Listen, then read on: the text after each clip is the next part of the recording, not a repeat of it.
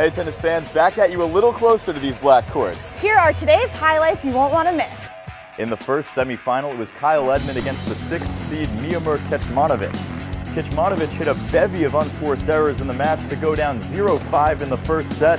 He'd go on to drop the first 6-1.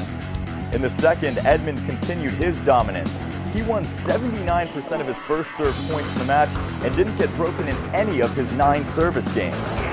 He'd go on to win 12 of the last 13 points in the second set to take the W 6-1, 6-4. Andreas Seppi and Jason Jung featured play in the nightcap. Precise and steady would be 2 words I would use to describe the Italian as he grabbed the first set 6-3.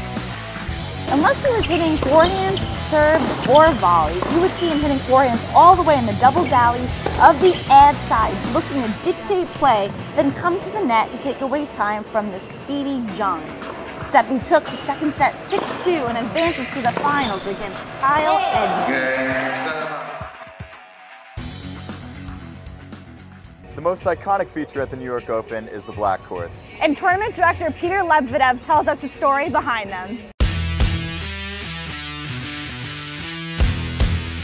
The origin of our black court is we talk to players and we sort of listen to some people and say what are some different things that can make us special, and they love the idea of the black court and they see the ball better, it shows up better on TV, and it also helps us on our surface here and being able to put it over the ice and on the Coliseum floor. So we took a chance with it and everybody so far has really liked the idea of it. They cover the ice with their ice boards and then we have to build another deck around that so that it's all level, and then we put some plastic down and then put the court on top of it. You don't get to play on the black court anywhere else in the world. I was here last year as well and I really enjoyed playing on the black court. I think it's easier on the eyes as well. It's amazing, obviously they bring so much energy. The crowd's getting better and better each day, and hopefully tomorrow is going to be awesome as well. Gives it that different look. I mean, we're the only one on the ATP Tour with a home in the black court. Peanut butter and jelly, hot dogs and baseball, drinking and tennis. The US Open has its signature cocktail, the Honey Deuce. Today we're with Kelly, teaching us the signature cocktail of the New York Open. Kelly, what you got for us?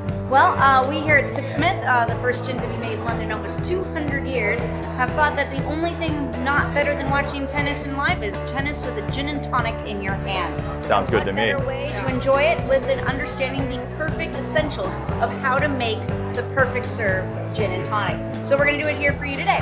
So the first thing you need to do is have a quintessential London dry gin, where juniper and citrus are in the forefront, which is what we have here at SipSmith.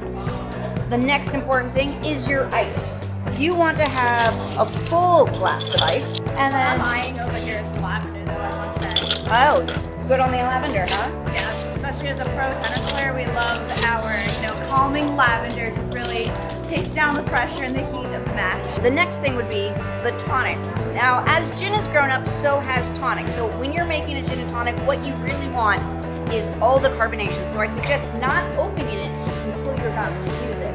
That's a pro tip. I never knew that one. Should I pour the whole thing in? We'll pour it up until about where you get to the top of the ice. Alright. If you want, you can be all fancy. You get your glass.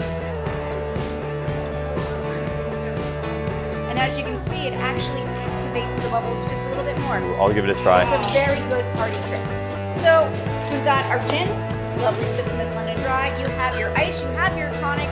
Now the last thing is kind of the free-for-all. It's how you garnish it. Now traditionally it would be a citrus, but you can also go fruit, you can also go floral, just that calming influence. So have at it, go ahead and pick your favorite garnish. I like these tongs too. That is good. All you, champ. So what's going on with the citrus over here? So that is actually dried grapefruit. Now I believe that grapefruit, for myself personally, is the perfect gin and tonic garnish because it is a little bit bitter, but a little bit sweet. Now, the other thing is, you can always, just so you can give it a little stir. This is definitely not the kind of thing that you find in your run-of-the-mill frat house, that's for sure. All right. And we're all set, right? Cheers it up. Yeah, go ahead. I guess we do. Cheers. Cheers. Set match, baby. Let's go watch some tennis.